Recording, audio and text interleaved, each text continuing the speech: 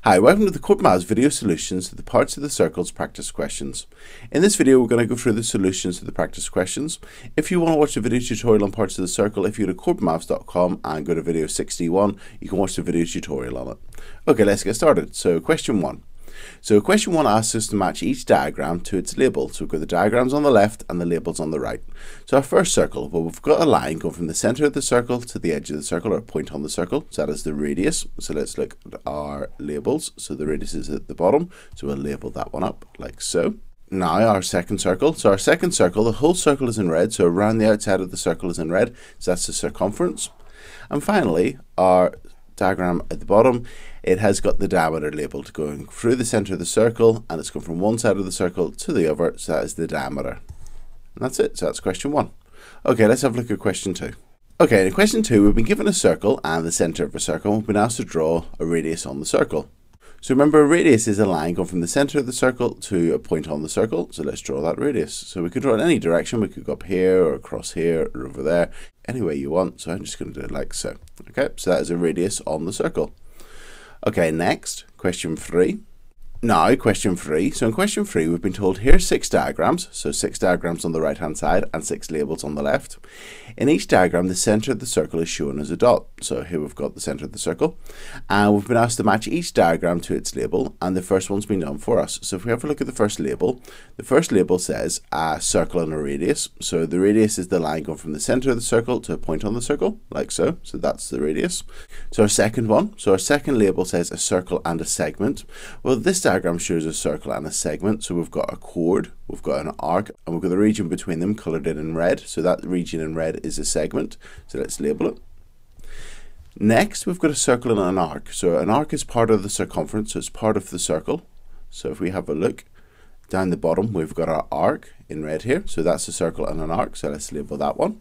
Okay, our next one. So our next one is a circle and the diameter. So the diameter is a line going from one side of a circle to another side of a circle, passing through the center. So let's have a look for that diameter. So that's not the diameter because it doesn't pass through the center.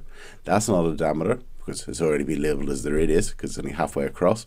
And if we go up to the top, you can see that is a circle and the diameter. So the circle and diameter is the diagram at the top.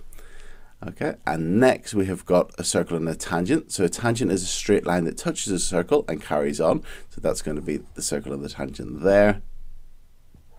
And finally, a circle and a chord. Well, a chord is a line that goes from one side of a circle to another. So that's going to be our chord there. Okay, so that's a circle and a chord. Okay, let's have a look at our next question.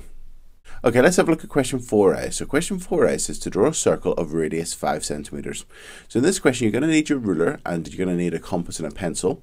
And you're going to put your pencil in your compass and you're going to set it so that your compass is 5 centimeters. That means the distance between the point of the compass and the point of the pencil is exactly 5 centimeters. Next, put the point of the compass down on the page. And then what you're going to do is you're going to set your pencil down. So it's going to be 5 centimeters away because you've measured it. And you're going to draw a circle. And it should look something like this. So we've drawn our circle and it's got a radius of 5 centimeters. That's the distance from the center of the circle to a point on the circle, and that's 5 centimeters. And that's it. So that's our circle with radius of 5 centimeters. Okay, next. Okay, so part B. So part B says write down the length of the diameter of the circle. So the diameter is twice the radius. It's the whole way across the circle. So if we go up here, we've got our radius of 5. We'd have a radius of 5 on the other side. So that means the diameter going the whole way across the circle through the center would be 10 centimeters. So our diameter would be 10 centimeters. Okay, part C says draw a chord on the circle. So we're going to now draw a chord on the circle. So let's get our ruler and pencil. And we're going to draw a line joining one point on the circle to another point on the circle. So it could be like that, it could be like that, it could be like that, it could be any chord at all. So there's our chord going from one point on the circle to another point on the circle. That's the line joining it, that's the chord. Let's label it, chord. Okay, in part D, we've been asked to draw a tangent to the circle. So remember, tangent is a line that touches a circle once and carries on. So let's get our ruler and pencil and draw a tangent, and our tangent would look something like that. And you can draw any tangent. You could draw a tangent at the bottom, at the side, and the tangent is just a straight line that touches the circle once and carries on. And as you can see, the tangent just touches the circle there once and carries on. So that is our tangent. Okay, question 5. So question 5, we've been told the points A, B, C, and D are 4 points on a circle with center O. And so there's our diagram. We've been given 6 words, and they are arc, diameter, chord, tangent, circumference, and radius. So let's have a look at our questions.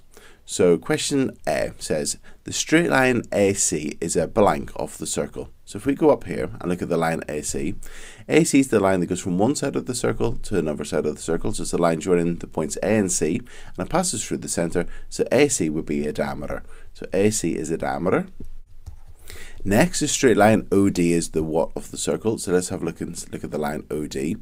So the line joining O and D, well, that's this line going from the center of the circle to a point on the circle. So that is our radius. So B is the radius. Part C says the straight line BC. So let's have a look at the line BC. So the line BC is joining one point on the circle to another point on the circle. It's not passing through the center, and that's going to be a chord. So let's label it chord. And finally, part D says draw a sector on the circle below. So we've got a circle, we've got the point in the middle, and we want to draw a sector. I like to think of a sector being a pizza slice, so let's put our sector in. So we've got one radius, we've got another radius, or 2 radii, and the sector would be the region in between those 2 radii and the arc, so this region. It could also be this region, it depends which sector you're drawing. You could draw the minor sector or the major sector. I'm going to just colour in this one here. And that's it. So that is a sector of a circle. Okay, let's have a look at our next question. So question 6. So in question 6, we've been given some circles and we've been asked to draw some things on their diagrams. So our first circle, we've got the circle and the center of the circle. We've been asked to draw a diameter. So a diameter is a line joining one point on the circle to another point on the circle, passing through the center of the circle. So I'm going to draw that diameter. Obviously, I could draw the one going straight across or straight up and down, but I'm going to draw that one. So that's the diameter. So part B, we've been asked to draw an arc on the circle. So remember, an arc is part of the circumference. So I'm just going to draw quite a small arc here. So I could draw this arc here. So it's part of the circumference. I'm trying to colour in part of that circumference like so. So it's part of the circle. I could do the major arc, but that's just a minor arc there. Okay, next. Okay, part C, we've been asked to draw and shade in a segment of a circle. So remember, segment of a circle is the region between a chord and the arc. So if we draw a chord, so let's draw this chord going from one point of the circle to another, and we've got this arc here. Well, the segment is the region in between those. So you could do the region on the other side between this chord and this arc if you wanted, but I'm just going to do this segment here. Okay, let's have a look at our next question. So we've been given some words connected to circles. We've got the tangent, the radius, the diameter, the chord, the center, and the circumference. And we've been asked to label the 4 boxes in the diagram. So let's have a look at our diagram. Okay, so this line, it's a line that touches the circle once and carries on. So that line is the tangent. So tangent. This line joining the center of the circle to the circle is the radius. This label points to the circle itself. Now, let's have a look and see if we've got an arc, because this could be the circumference or it could be an arc, depending if it's shaded in. We've got no arc in our list, so it's going to have to be the circumference. So this is our circumference. If there was just a part coloured in or shaded in, which, you know, if this was in black and white, I couldn't say it could possibly be an arc, but we've only got the option for circumference anyway, so that's great. Circumference. Okay, and finally, we've got a line that joins one part of the circle to another, and that is going to be our chord. Okay, let's have a look at our next question. Okay, so question 8. So we've got another diagram here, and we've got this line, a chord. We've got this line, the diameter or the radius, and another radius, and another radius. And we've got the point T here and O being the center of the circle. And our first question says, mark on the diagram with arrows a pair of parallel lines. So as you can see here, the chord and the diameter look like they're parallel lines. They're going in the same direction. So let's label those as being parallel. So let's use our arrows going that way and that way. It could be the radius and the chord. It could be this radius and the chord, or it could be the diameter and the chord. So they are parallel lines. Okay, next. Okay, part B says shade on the diagram a segment of the circle. So remember that a segment is the region bound between a chord and an arc. So let's shade in this segment here. Okay, next. Okay, and part C says draw a tangent to the circle at the point T. So we've got the point T here. A tangent will be a straight line that touches the circle once at T and carries on. So it's going to look something like this. So let's get a ruler and pencil and draw that tangent. So it could look something like that. So that's a straight line that touches the circle once at the point T. And that's our tangent. Okay, let's have a look at our next question. Okay, let's have a look at question 9. So question 9 says a coin has a radius of 16 millimeters. So that means the distance from the center of the coin to the edge of the coin, or to a point on the circumference, is 16 millimeters. And we've been asked to find the diameter of the coin, so that's the whole way across. So if halfway across is equal to 16 millimeters, we just need to multiply that by 2 to get the whole distance across the coin, the diameter. So 16 multiplied by 2 would be 32. So the diameter of the coin would be 32 millimeters. Okay, next, question 10. So question 10 says a hula hoop has a diameter of 106 centimeters. So if we've got a circle, the distance across the whole circle going through the center is 106 centimeters. And we've been asked to find the radius of the hula hoop, so that's halfway across. So we just need to divide the diameter by 2. So we just need to do 106 divided by 2. So 100 divided by 2 is 50, 6 divided by 2 is 3, so our answer would be 53 centimeters. Okay, question 11. So question 11 says, Sven measures the radius, circumference, diameter and chord of a circle. So we've been asked to circle the largest of radius, circumference, diameter and chord. So the radius is the distance joining the center of the circle to a point on the circle. The diameter is the distance from one side of the circle to the other side of the circle, passing through the center. The chord is the distance from one point of a circle to another point on the circle. And the circumference, well, that's quite a large distance going around the whole way around the circle. And actually, it's found by multiplying the diameter by pi, which is 3.14159 and so on. The circumference will be the largest. And if you look at your diagrams, if we look at the diagrams up here, you'll see that the circumference is the largest here. Whenever we have our circle, we've got our radius, our diameter, our circumference, which is going to be larger than those two, and a chord. So the circumference will be the largest. Okay, let's have a look at our next question. Okay, question 12. Which of the following is a straight line? Circle your answer. So we've got an arc, which is part of the circumference. That's curved. We've got the circumference. Well, that's curved. We've got a segment. Well, that's going to be the region in between a straight line and an arc, so it's not a straight line. And we have got our tangent. That's a straight line that touches the circle once and carries on, so a tangent is a straight line. Okay, let's have a look at question 13. So we've got a set of axes, our x-axis and our y-axis, and we've got the points A, which is the point -3, -3, and the point B, which is the point 3, 1. And we've been asked, first of all, to write down the coordinates of the point B. So if we have a look at the point B, that is 3 along and 1 up, so that would be the coordinates 3, 1. So remember to put our brackets down, 3, and then 1, and we've got our brackets and our comma in between them, so 3, 1. Okay, next we've been told that AB is the diameter of the circle C. We've been asked to draw circle C. So let's have a look at our set of axes, and we've got the points A and B. So that's the diameter. So that's the diameter of a circle. Let's actually join them up because it's the diameter. We may as well join them up. So we now need to draw a circle, so that's the diameter. So if I want to do that, first of all, I need to figure out where to put my compass. So I'm going to put the compass in the midpoint of that line. Remember, the center of the circle is in the middle of the diameter.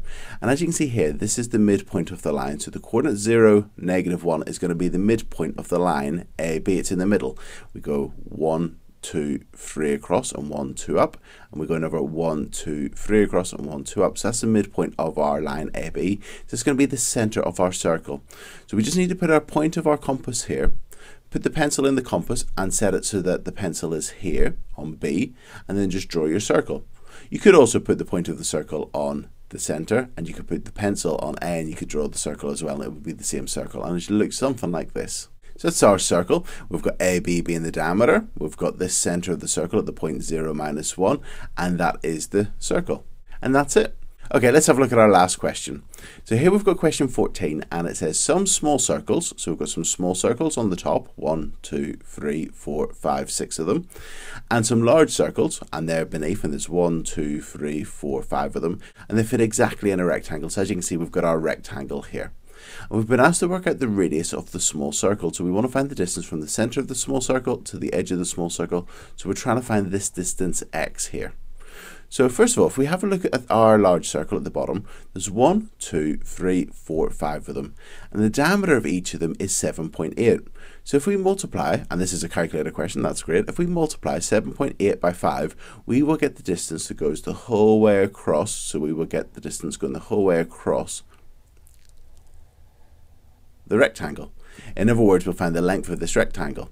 So let's do that. So let's take our 7.8, because we've got 1, 2, 3, 4, 5 circles, and we'd have 5 diameters, and that would tell us the length of the rectangle. So let's take our 7.8 and multiply that by 5. And when we do that, we get 39 centimeters. So this rectangle is 39 centimeters long. And we've been asked to find the radius of the small circle. So we've been asked to find this distance, the radius of the small circle. Now, if we look at all the circles, there's 1, 2, 3, 4, 5, 6 of them. So that means that we've got 1, 2, 3, 4, 5, 6 diameters going the whole way across. So if we divide 39 by 6, we will find the diameter of one of the small circles. So if we divide 39 by 6, we'll find the diameter of one of these circles. So 39 divided by 6 is equal to 6.5. So that means that this circle has got a diameter of 6.5. This circle has got a diameter of 6.5 centimeters. This circle has got a diameter of 6.5 centimeters, and so on. Now, in the question, we were asked to find the radius of the small circle. So that's halfway across one of the small circles. So if we divide 6.5, the diameter, by 2, we will find the length of the radius. So let's do 6.5 divided by 2. And whenever we do 6.5 divided by 2, we get that's equal to 3.25 centimeters. So that means the radius of each one of these small circles is 3.25. And another way we could have done it was, if we looked at our large circles, there's 5 of them, so we do 5.7.8 to get 39 centimeters the whole way across the rectangle, so the length of the rectangle. And then if we look at our radii, we have 1, 2, 3, 4, 5, 6, 7, 8, 9, 10, 11, 12 radii. So going from the edge to the center, from the center to the edge, and so on, going across. So if we done 39 divided by 12, so 39 divided by 12, that would also be 3.25. Okay, so our answer is 3.25 centimeters. And that's it. So these have been the video solutions to the parts of the circle practice questions. Bit of a mouthful saying that. But so I hope you found these video solutions useful. If you do like the video, please like it. Please subscribe to the YouTube channel. And good luck.